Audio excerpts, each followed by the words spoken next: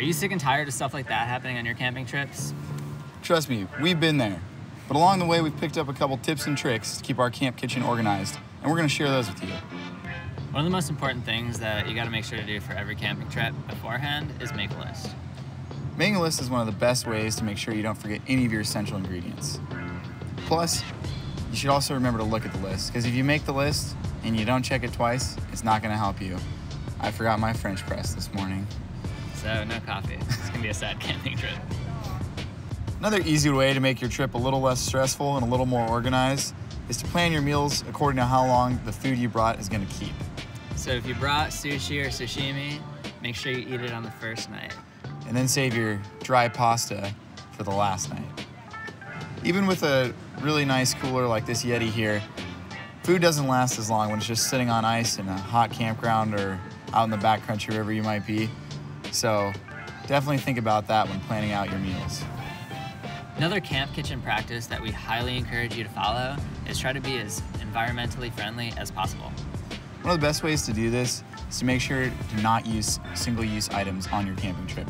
For example, bringing paper plates and plastic utensils creates a lot of unnecessary waste.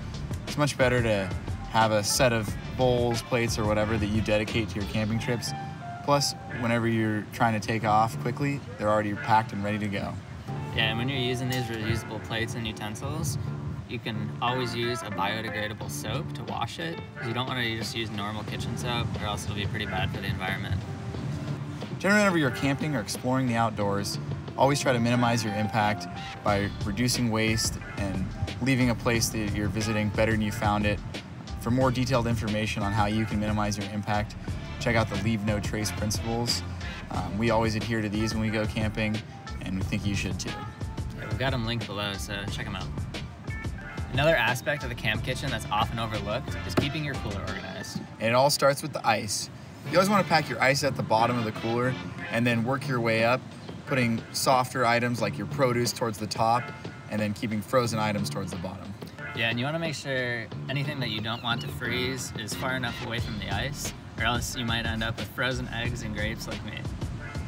Another good cooler trick is to use reusable ice packs so you don't have leaky melted water everywhere.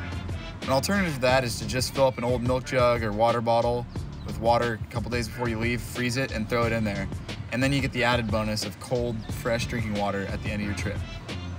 You always want to keep your ice at the bottom of the cooler in order to keep everything cold. Yep. That's why you put the ice.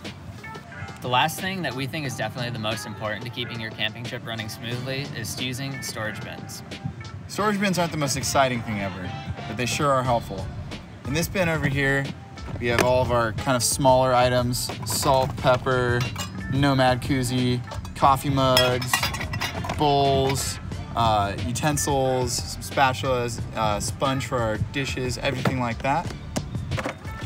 And over here we got a larger bin, and this is for our larger items like pens, pots, cutting boards, knives, paper towels, even like larger water bottles. Yeah.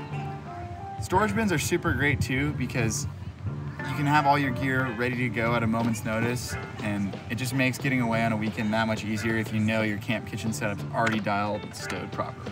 Yeah, it's just grab and go. Now that we've got our camp kitchen set up and organized, let's get to cooking.